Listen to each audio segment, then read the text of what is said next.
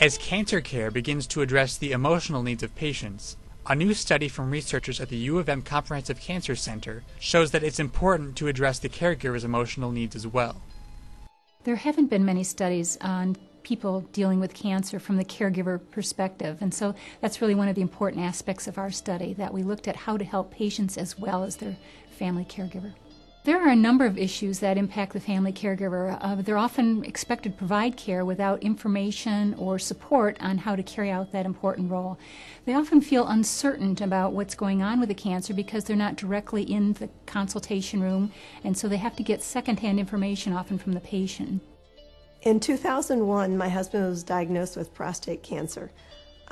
He had a prostatectomy, and we thought that that would probably take care of the problem, but unfortunately it was a very aggressive cancer. He's gone through a series of 3 different series of chemo. And right now we're on a break, so I'm sure there'll be another treatment method, possibly a chemo, possibly a clinical trial that will be coming up next. What we have found in our research is the family caregiver often reports more distress than the patient themselves. This is in terms of emotional distress. Often because of this uncertainty, they don't know what to expect. It's very stressful to be a caregiver and not feel prepared for that, a very important role. And the more that the caregiver's distress, the more difficult it is to be a good provider to the patient.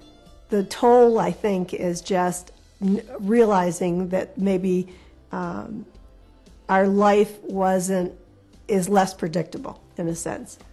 We're probably not going to go as a couple through the normal aging process. There are going to be other issues that we have to deal with. We developed an intervention for both patients and their spouse partners to help both of them deal with the effects of illness. The intervention consisted of 5 sessions. 3 of the sessions occurred in the home, and 2 of the sessions occurred by phone. The intervention was delivered by master's prepared nurses who were very familiar with the illness and how to help people cope. A caseworker came from Focus to interview us in our home, and we did questionnaires initially.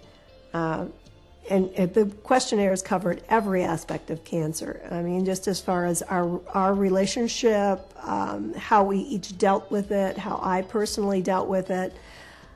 And then after the questionnaire was done, we were contacted by a nurse practitioner, or a nurse, Meg, and we scheduled some appointments, and she would come out periodically to come and just visit with us and talk to us about different aspects of the cancer.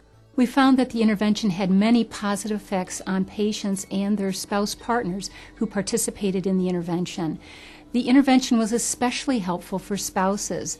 Spouses who participated in the study had more confidence in their ability to manage the cancer. They had better communication with their husbands or partners. They reported using more active coping strategies to deal with the stress associated with the illness. These spouses also had better mental health and better physical health 12 months after this intervention. It's important to be able to enjoy your life that you have and savor it. And I really think the Focus group could be very effective with so many couples who are dealing with the same issues that we are dealing with. We need to provide more care and support to caregivers of cancer patients. They have a vital role. We can no longer leave them in the waiting room or on the sidelines, because they are the ones that when the patient goes home, they're providing care in the home when we're not there.